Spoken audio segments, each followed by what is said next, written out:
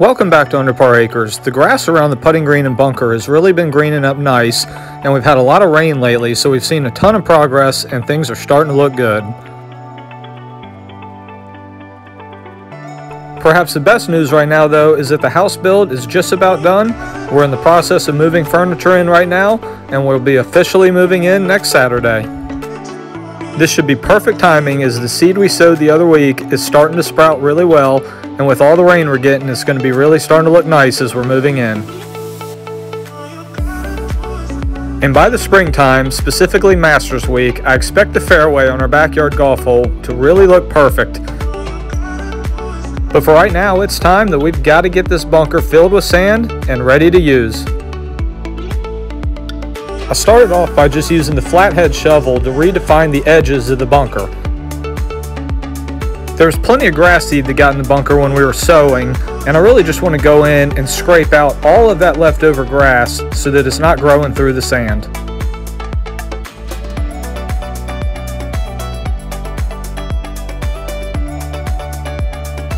Once I've got the edges looking good, I'm going to roll out some landscape fabric and I'm going to cover the entire surface area of the bunker. I'm using the fabric for multiple reasons. First and foremost, to keep any grass or weeds from growing out of the sand, but also to keep any dirt and gravel from coming up and contaminating the sand so we can keep it nice and clean. And one lesson I learned from the last bunker I built is that if you're going to use landscape fabric, you don't want to have any flaps or loose ends hanging out. So we're using a lot of landscape staples, and we're cutting right above the staple, and we're also stapling down all of the seams because my past experience showed that any loose end of the fabric will come up through the sand and it will drive you nuts.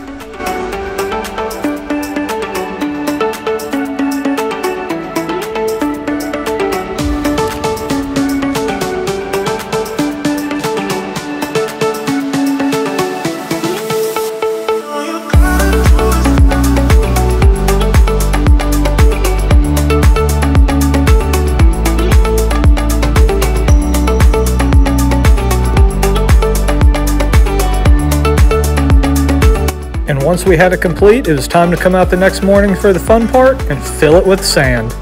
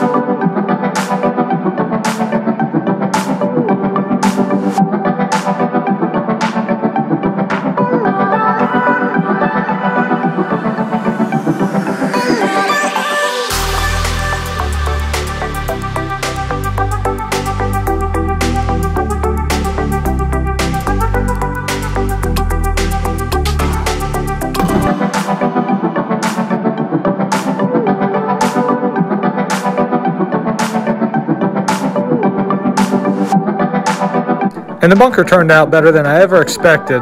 But sure enough, I had an intruder show up overnight, but fortunately I caught him red-handed.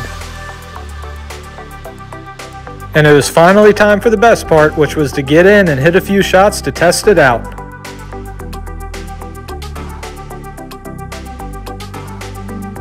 And it only took a few shots to realize that it feels perfect, and it should be a great place to practice as it's big enough to hit a lot of shots out of, but small enough to require very little maintenance.